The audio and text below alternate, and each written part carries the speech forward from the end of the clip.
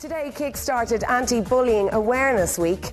The brainchild of Mark Feehily, the Westlife star, stepped out this morning to highlight the negative impact bullying has on children. Karen was there to find out more.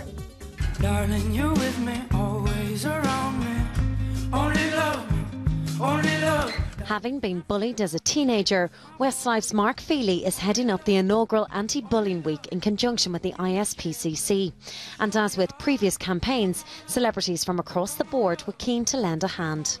I think celebrities in general are always very willing to be involved in charities because it feels really good to give something back.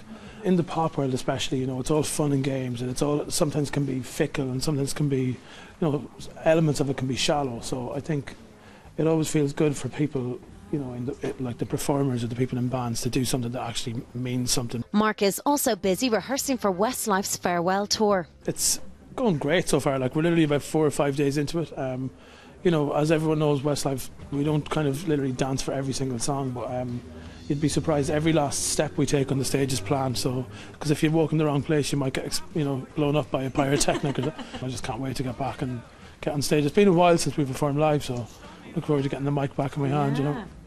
Have you been watching what One Direction been getting up to, this crazy assault in the States and Australia? What do you make of their popularity, how they've exploded? I think it's fantastic. You know, it excites me because when I see them, you know, going through what they're going through, like, it just reminds me again of. I remember when Ronan Keaton used to say that about when he looked at us, it reminded him of what they went through at the start, and it's true. Like, people would think, like, they mistakenly think that we might be jealous or something like that, but actually, it excites me. I'm delighted for them. Like, it reminds me of the crack that we used to have, and I'd say they're having the best time of their lives, you know. It's been a turbulent year for Mark, as in January he announced he had split from his partner of 7 years, Kevin McDade, who he was due to marry next year. How are you getting on?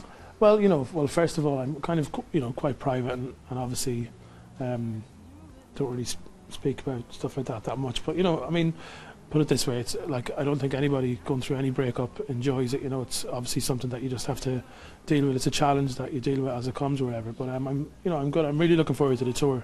I'm really looking forward to getting busy with Westlife, and, you know, that's really that's where you're at. Yeah, that's where I'm at. If you'd like to wear a shield and support the Anti-Bullying Week, you can check out ispcc.ie for more information.